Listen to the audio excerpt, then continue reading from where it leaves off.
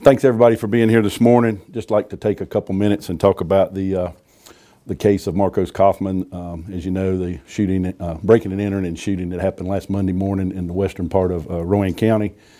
We are glad to announce that Friday night, with the assistance of the Statesville Police Department, two of the suspects in this case were taken into custody.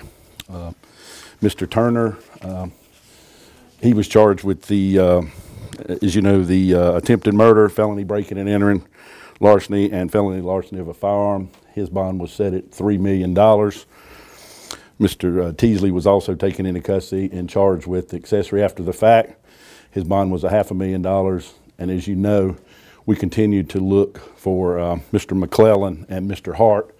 Mr. McClellan, of course, will be charged with the same things that Mr. Turner's been charged with, and likewise, Mr. Teasley will be charged as Mr. Teasley will, the same charges that apply to Mr. Teasley will apply to Mr. Hart. At this time, I'd like to really say thank you to the community. This case, when I got on the scene Monday, it was just like, oh my gosh, what happened? How could it happen to good people? And where are we going to go and how are we going to make this case?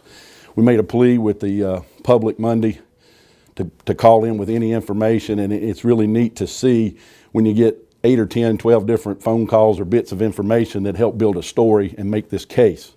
And we also couldn't do that without our fellow partners in law enforcement.